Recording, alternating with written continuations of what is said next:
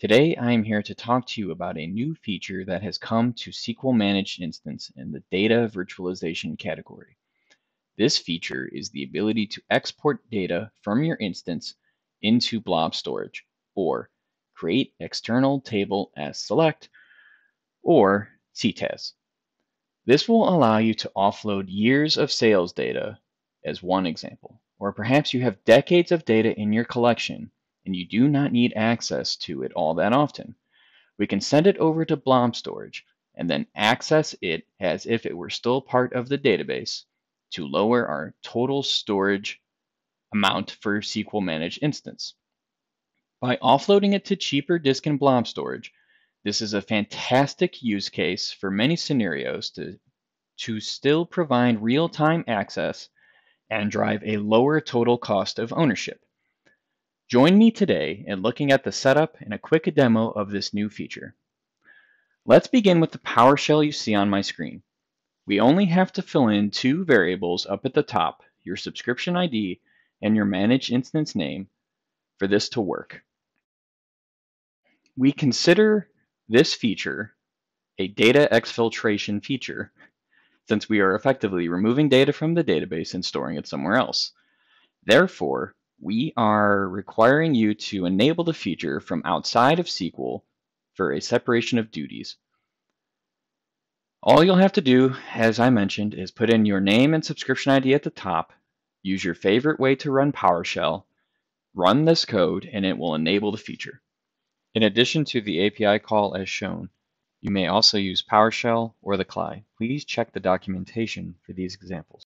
So let's go look, and we will see if it is enabled. Allow Polybase export, value in use 1. We are good to go. Next, we will use the AdventureWorks Data Warehouse 2019 database. We will create a master key encryption in the database with your super secret password here.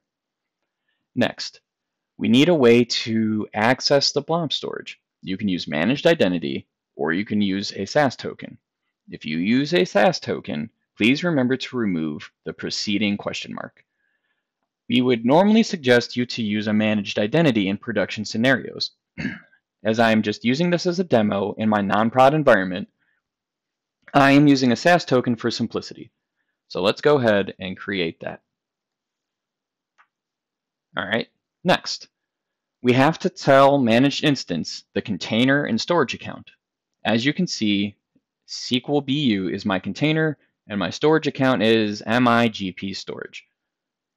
So we will create the external data source. So we tell SQL MI where that is using the credential we created above. Next, there are two formats for exporting data, Parquet and CSV. I'm using Parquet. You can use either one. Doesn't matter. All right, next.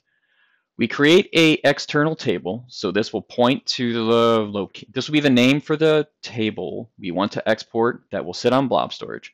So I'm just using the fact product inventory table, which has give or take 750,000 records.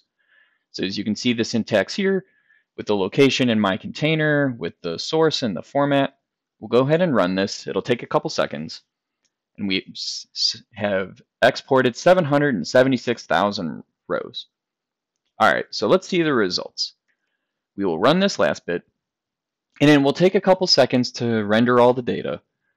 3, 4, 5, 6, there we go. All 776,000 rows have come back. Let's quickly take a look at our execution plan and zoom in on that. As you can see, the remote scan operator is there, verifying that we have actually gone out to blob storage. And there you have it. So in this demo, we have done the setup and shown end-to-end how to use this feature. You can start to see some of the scenarios that will come into play here with exporting years of data, still being able to access it. Business users then can send this data, say, to your reporting, your Power BI, your ETL scenarios, your data scientists. You'll unlock all of these sorts of possibilities. That'll do it for this video. Thank you for watching, and we'll see you soon.